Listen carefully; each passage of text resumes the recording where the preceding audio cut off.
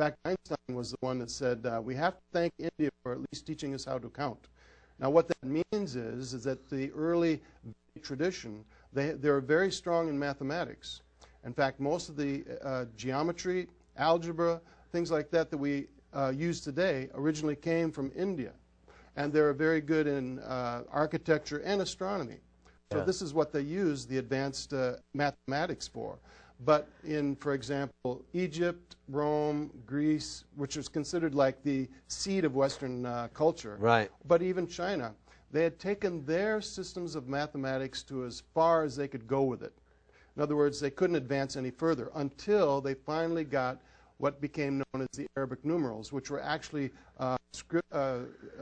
numerals coming from the Brahmi script from India, which was an offshoot of Sanskrit. So the Arabs got it from the Indians. The Arabs got it from the Indians, and they knew that because even they called it the Al-Arkan al-Hindu, which means the Indian number system, or Hindi style, which also means the Indian art.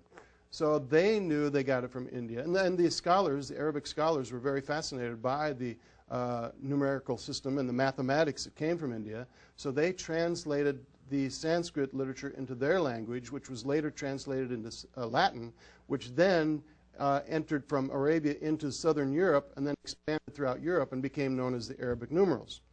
Which is a misnomer, really, because they're not Arabic numerals at all. They originally came from India, so they should be called the Indic numerals.